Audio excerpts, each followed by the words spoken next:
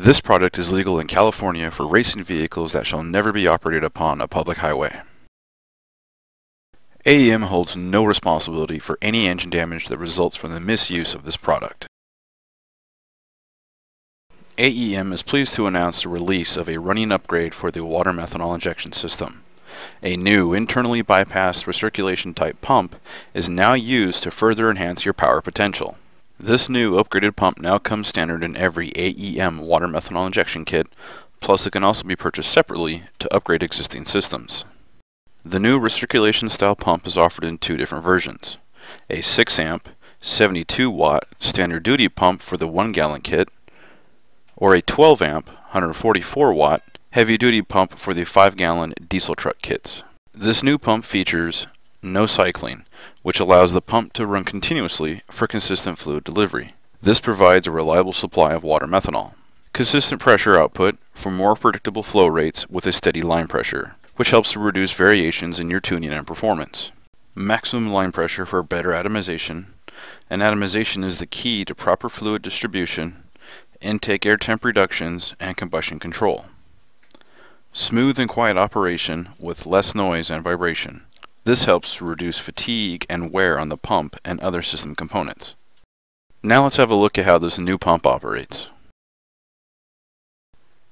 Here we have two different injection systems running together.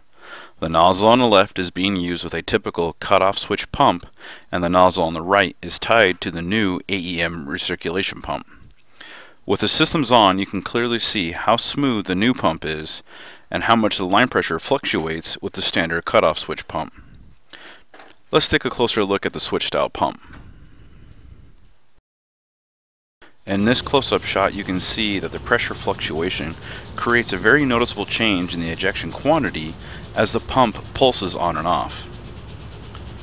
This pulsing means the atomization quality is always changing, as well as the injection flow rate, which leads to inconsistent performance. Now let's check out the new AEM pump. Take note that the spray coming from the new AEM pump is very steady and highly misted. With this new pump, we have more consistent pressure, atomization, and flow rates. And let's show them together again. Again, notice the smooth fluid delivery that the new AEM pump has compared to the switch style pump that is always pulsing.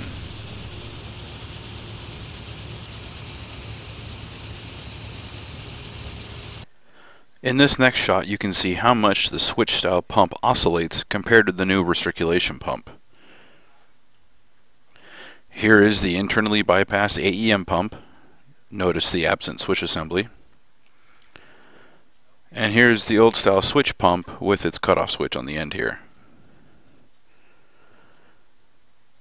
Now with both pumps turned on, it's very obvious to see how much movement there really is. Now if I pick up the switch pump off the table, you can actually get an idea of how much movement there really is. The inertia of the electric motor turning on and off really does cause it to vibrate quite a bit. Over here to the AEM pump, which is continuously running, you'll notice there's almost no vibration at all. It runs very smoothly. And just to show that both pumps are actually running, let me show you the nozzles. First you'll see the one for the switch pump, and here's the one for the new pump. It's going smooth. Let me get them in the shot together. There they are. As you can see, they are both running. Here you can see the actual difference between the two pumps. While it may appear that the cutoff switch has simply been replaced with a block-off plate on the new AEM pump, the internal design is actually significantly different. Behind the diaphragms inside the pump head are spring-assisted pressure relief valves that open at high pressure and allow the fluid to bypass internally.